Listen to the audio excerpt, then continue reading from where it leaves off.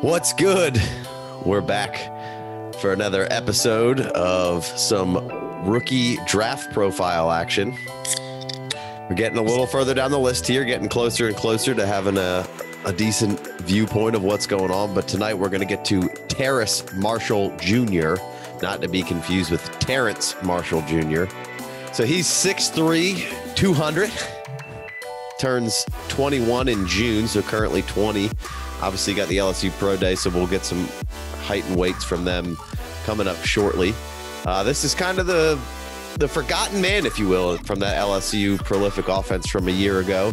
He's from Parkway High School in Louisiana, so a fairly local grown guy. He's a 5-star recruit. I think it's our first 5-star recruit. We haven't done Jamar Chase or Devontae Smith officially from these rookie profiles, but all the other guys, yep, they're all 4 stars, the first 5-star. So he was number 1 receiver in LA, Louisiana, and the number 3 wide receiver in US of A.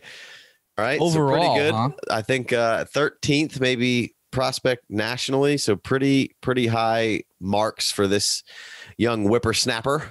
Then there's the metrics. Oh, those dirty metrics.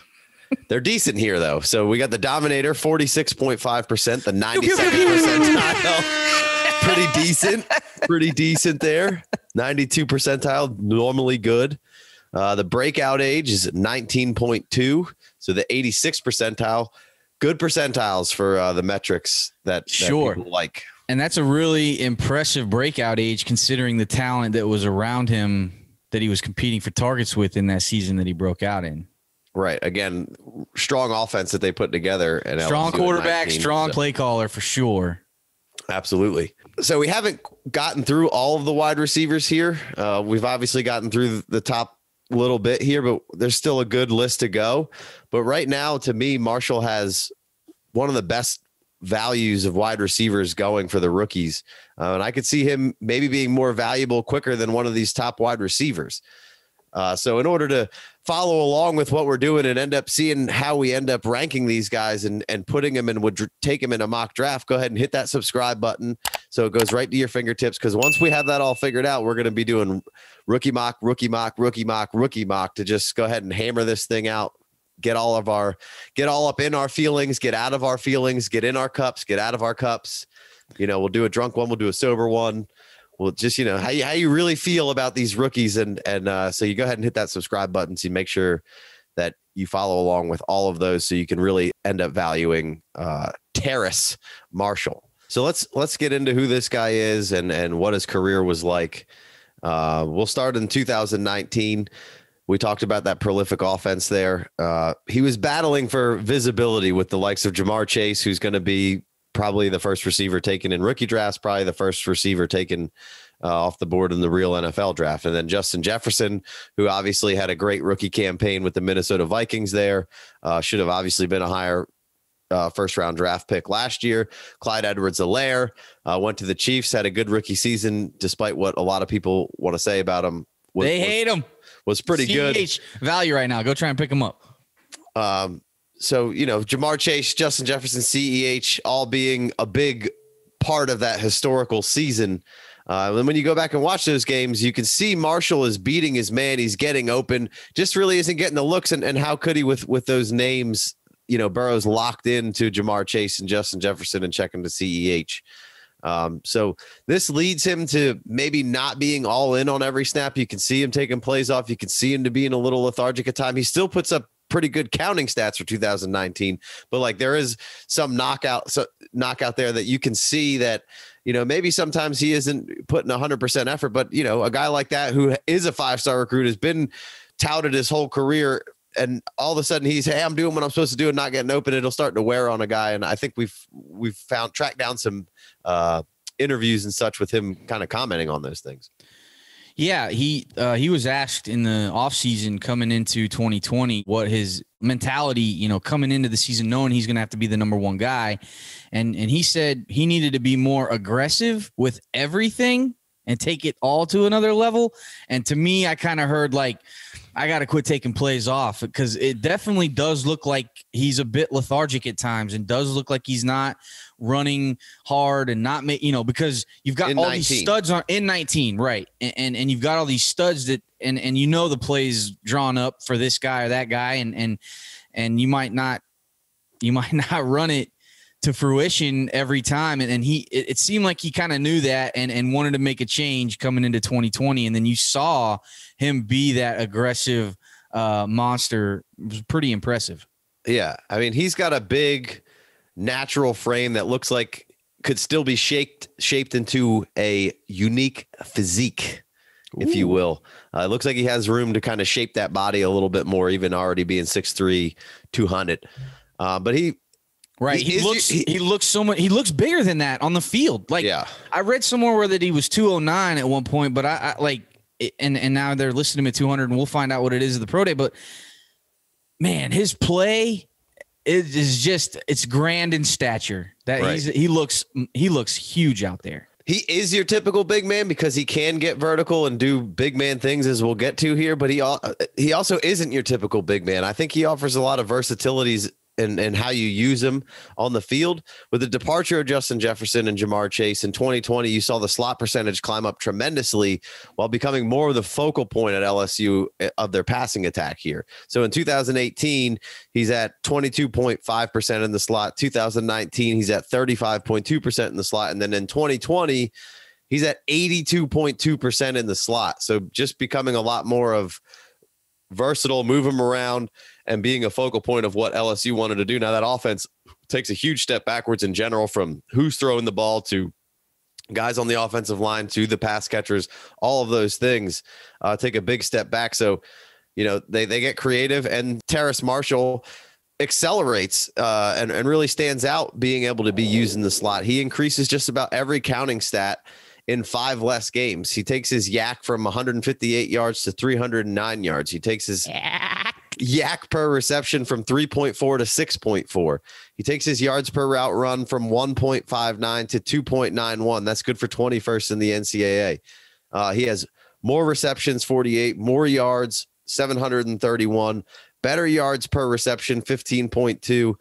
And the only area where that went down was TDs, which went from 13 to 10. Again, 5 less games. So he's out there balling, being able to be used in different ways.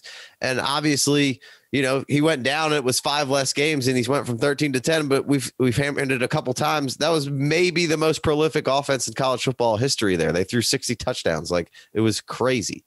Right. And as soon as you start watching the 2020 tape compared to the 19 tape, it's so evident the ball that's coming to him is just, it's not the same. They did not have anywhere close to the type of quarterback play that Joe Burrow was bringing to the table, and he was just putting the ball on the money so often. That dude is a complete stud.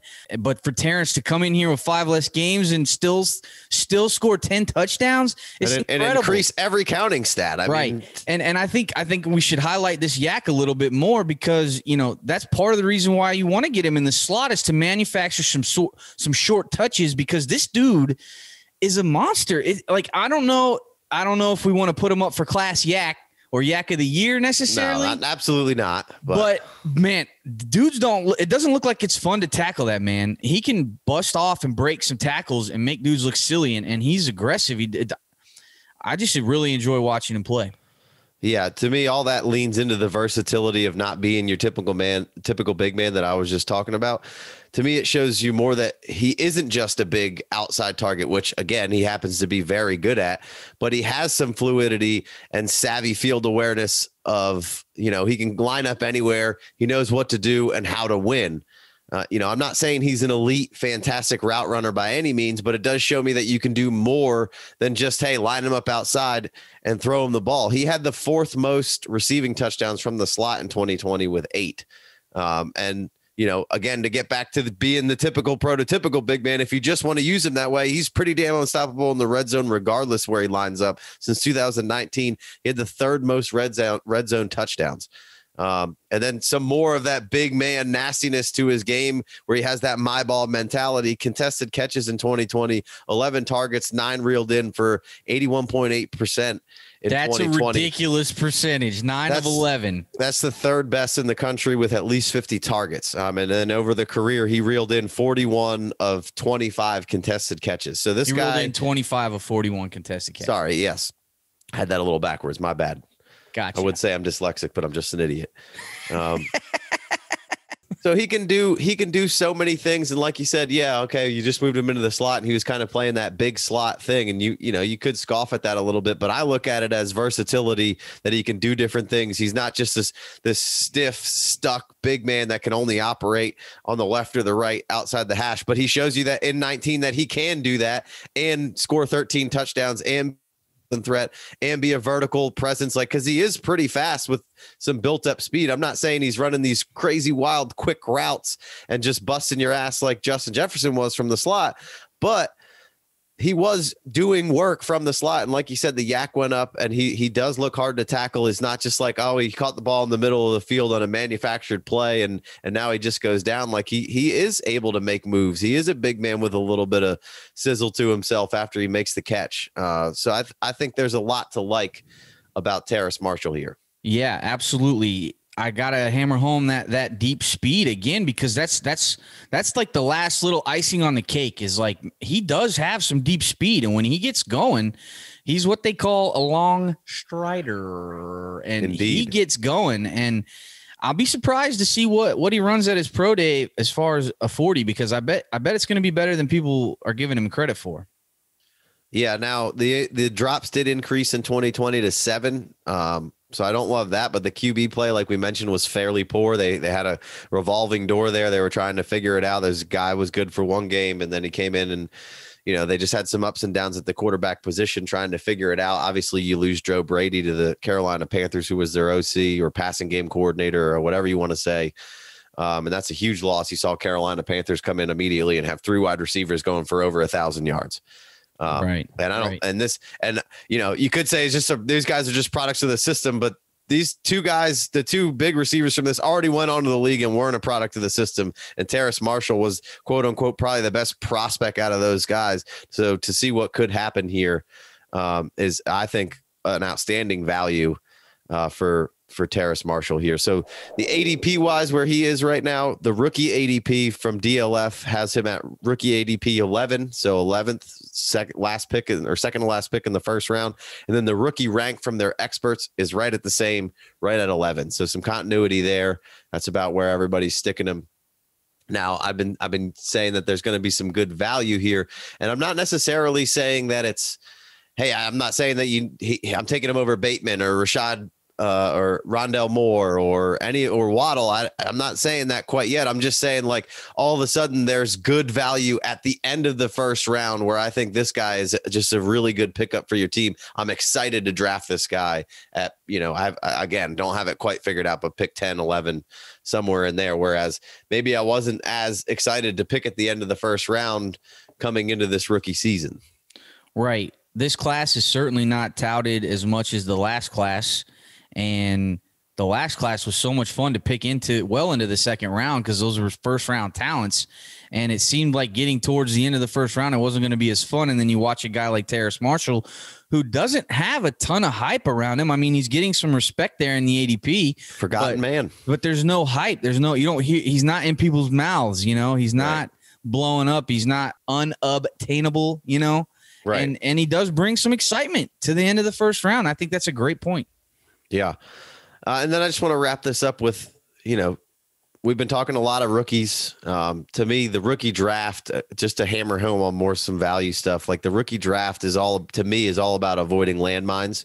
For example, you may not quite get the 1-4 value out of the player that you picked. Maybe the 1-7 guy ends up being better than the 1-4 guy you picked. But as long as that 1-4 guy isn't a complete bust and he's usable, it's not the absolute end of the world. If he just sucks and can't play at all, that really stings. So what you're trying to do here is find the value of the guys and avoid taking those landmine picks, either trading back or trading, hey, I don't like these guys in these 3 slots here. I want to trade back and avoid those guys. Hopefully somebody else sits on those landmines, and now I can move back, gain some value either next year or with some of my other picks, and continue to just keep trying to avoid those picks. You know, I think too often, you know, people will be like, oh, well, you know, you picked him at 1-4 and the guy at 1-6 and 1-7 were so much better. So, you know, that guy's just overrated and he's a bust and that sucks. It's like, yeah,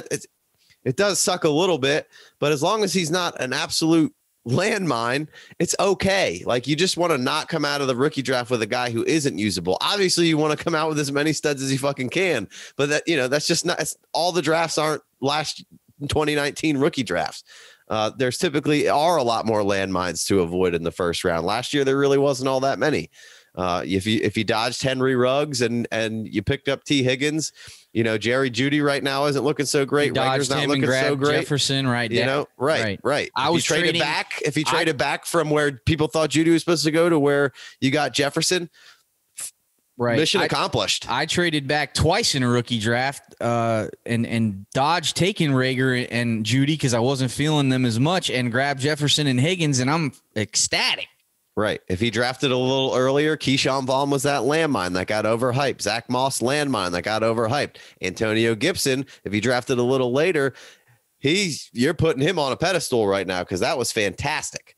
So Terrace Marshall is not a landmine, is what you're saying? I don't believe so. Now, I feel like he can come right in, and I'm not saying he's necessarily going to be an alpha dog number 1 type of guy, but I feel like if you pair him with a good number 1, and he could be your number 2 guy, not to say that he can't end up being a stud number 1, because there is definitely he's a 5-star guy. There's juice there. Right. And he carried that LSU offense as the only main focal point and put up 10 touchdowns with no quarterback.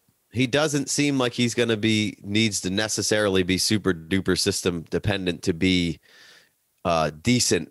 But obviously, to be great, anybody needs to be in a pretty good system, or just an absolute dumpster fire where it's garbage time all the time. But that's typically not the most sustainable situation, and very hard to predict. Right.